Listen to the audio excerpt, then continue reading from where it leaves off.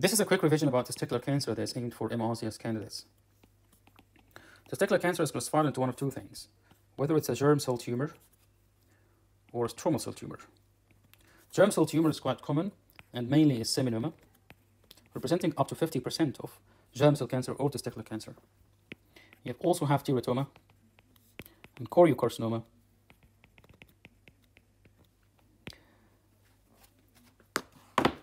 and yolk sac tumor,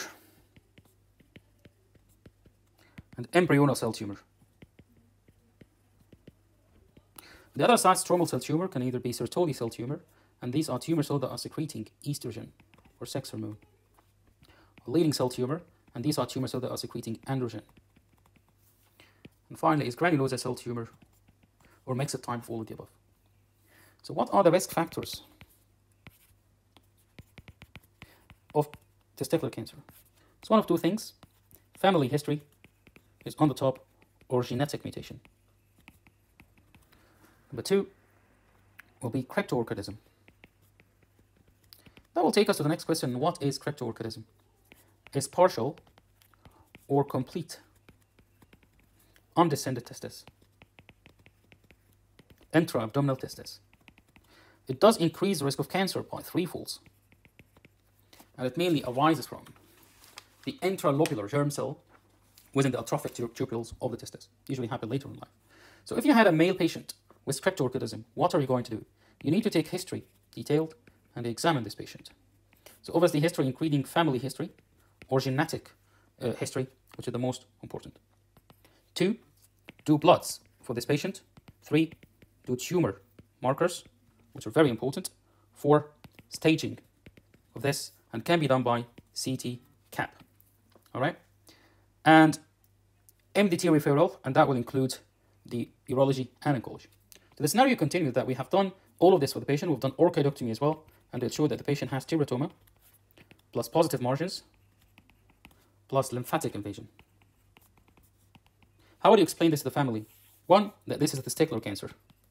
2, this is incomplete resection. 3, with metastasis. So what is the lymphatic metastasis of teratoma? Mostly goes to the para-aortic lymph nodes. So this is the common site for lymphatic metastasis. However, teratoma can have hematogenous spread as well. And that can go to the lung or the liver. And how would the patient present if they had lung metastasis?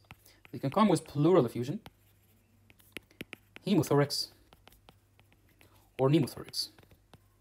So if you were asked that this patient developed later on any of those, the way you would explain it, that he had metastasis to the lung, and you need to do CT chest to rule this out, and probably pathology as well. We talked earlier about some of the tumor markers in the testis. We have 3 different tumor markers in testis. That includes LDH, alpha-fetoprotein, and finally human chorionic gonadotropin. We know that human chorionic gonadotropin for choriocarcinoma, alpha-fetoprotein mainly seminoma, LDH can happen in many different cancers. If this patient developed pulmonary embolism, obviously presented with chest pain, shortness of breath, and fever, and so on, how would you explain it? So probably 1 is this is a hypercoagulable state. And 2, most importantly, if you have para-aortic lymph nodes, it might start compression on the venous or the inferior vena cava, and that will cause venous stasis. So basically here we're talking about 2 of the Virchow triad, hypercoagulable states and venous stasis.